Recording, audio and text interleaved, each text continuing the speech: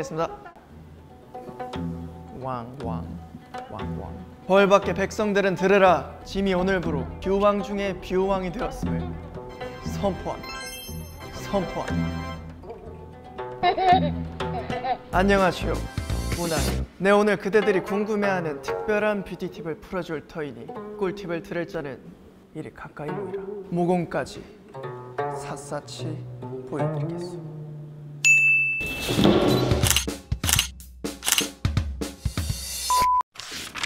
보통 이제 사람들이 거의 다 이제 속살이 하얗잖아요. 이 속살에 맞춰서 메이크업을 하게 되면 얼굴이 진짜 하얗게 된다고 하더라고요. 그 메이크업 선생님께서. 아마 다 똑같을 거예요. 사람들 다 똑같을 건데 메이크업 쌤이 메이크업을 잘 해주셔서 더 그렇게 보이는 것 같아요.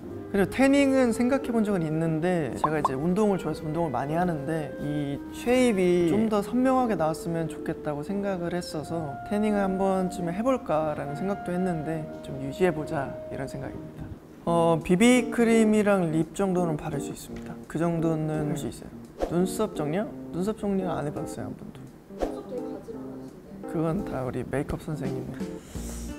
사실 저는 그냥 로션만 바르고 다니는데 여름에 런닝할 때는, 그러니까 너무 뜨거울 땐 가끔씩 이제 선크림만 이렇게 바르고 나갑니다. 거의 안 발라요. 그냥 로션만 발라서. 그러니까 제가 그 아토피가 있어서 피부가 되게 예민해요.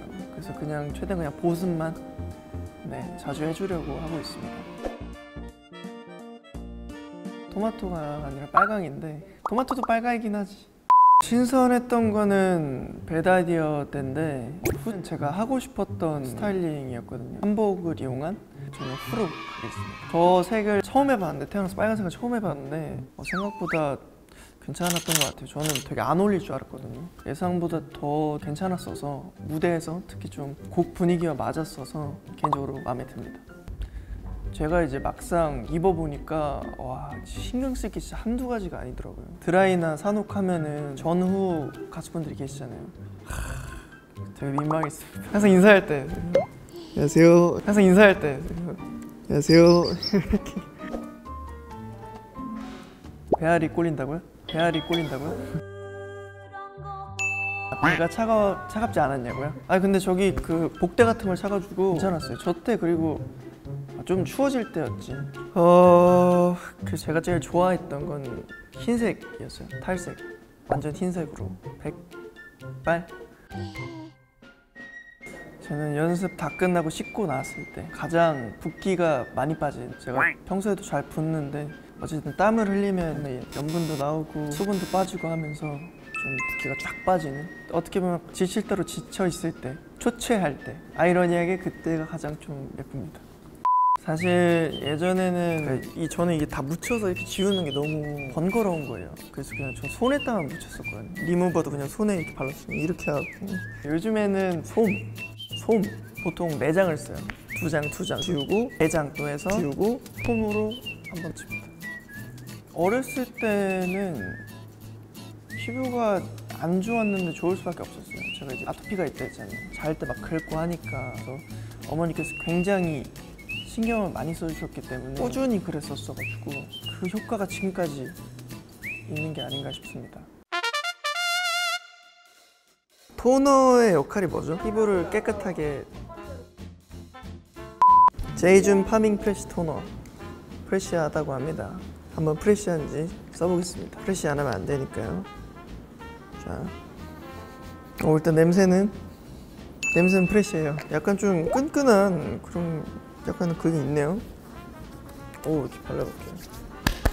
약간 소나무 냄새가 납니다. 근데 약간의 끈끈함이 있는데 안 좋은 느낌이 아니에요. 이 정도면은 이제 조금 순하고 자연 친환경적인가? 성분에 좀 성분이 안 적혀있네. 괜찮은 것 같아요. 프레쉬하다고 써있으니까 파밍 프레쉬 포어 세럼. 자, 이건 좀 묽어요. 좀 약간 수분 크림 같은 느낌이 있네요. 수분이 굉장히 많이 함유되어 있는 것 같아요. 근데 좀 뭔가 진정된 느낌이 있는 것 같아요. 좀 시원한데요? 네, 알로에 같이 좀 시원한 그게 있네요. 알로에가 들어갔나요? 그쵸? 들뜬 고민을 잠재우는 매끈 광채. 피지와 각질을 제거하는데 이 패드를 쓰시면 좋을 것 같습니다. 제가 아까 써봤는데요.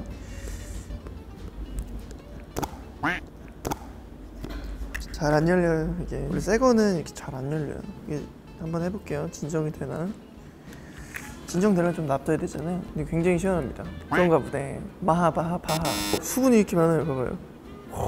한 장인데 이렇게 많다니. 한 3-4장은 겹친 것 같구만. 오늘 이거 딱 하고 자면 좋을 것 같습니다. 오, 진짜 이거 봐. 한가득이네, 한가득. 오, 달팽이 같아. 오늘 알게 됐으니까 추천해야죠. 사실 전 동생이 그렇게 많은 관심을 갖고 있지 않아서 연락 올 때 하고 도와줄 수 있으면 도와주지만 자기가 알아서 해야지. 걔도 이제 성인인데 조금 그런 식단이나 다이어트 그런 이유로 좀 고민이 많더라고요. 그거는 제가 뭐 어떻게 얘기해 줄 수가 없어요. 덜 먹고 운동하고 먹는 만큼 운동을 해야 되는데 맨날 전화해서 고기 먹고 싶다 그러고 고기 보내달라고 그러고 전 보내주죠. 전화에 고기 보내줬습니다. 해달라면 해주죠. 자기가 알아서 해야지. 걔도 이제 성인인데. 글쎄요, 뼈대가 좋다 막 크다 이렇게 말씀해 주시는데 사실 제가 그렇게 뼈대가 크지 않거든요. 옛날에 연습생 때 영상 보면 그렇게 막 크진 않았었어요. 뭐 타고난 것도 약간 있겠지만은 저희 아버지가 그래도 체격이 좋으시거든요. 저보다 키가 크세요, 아버지가. 근데 그래도 피땀 흘려 얻은 근육이지 않을까 싶습니다. 보이진 않는데 이 안에 다 있습니다. 사실 이 스포츠를 배울 생각은 있어요. 활동을 쉬었을 때가 있는데 그때 제가 복싱을 잠깐 배웠었거든요. 근데 너무 재밌었어요. 근데 너무 힘든 거예요. 유산소 중에 최고인 것 같아요. 무대 하는 것보다 힘든 건 처음이었어. 체력 하나 자신이 있었는데 복싱 앞에서 무너졌습니다. 시간 나면은 다시 배우러 가고 싶어요. 복싱 너무 재밌었어요. 최애 식단은 아무래도 소고기죠. 소고기 최고의 단백질이자 맛있는. 치팅할 때는 차돌박이 짬뽕, 차돌짬뽕 먹긴 먹어야 되는데 뭘 먹지? 소초 먹겠습니다. 소초, 소고기 초밥. 로하, 오늘 인터뷰 어땠어? 나 아는 대로 한번 열심히 해봤어. 괜찮았어. 인터뷰 영상도 재밌게 봐주었으면 좋겠고 화보도 재밌게 봐주고 잘 봐주길 바라. 재밌게 보셨다면 퍼스트룩 채널 구독과 좋아요, 알림 설정까지 꾹 어디가 꾹. 그럼 이만 들어가 보겠어. 빠히 빠로하.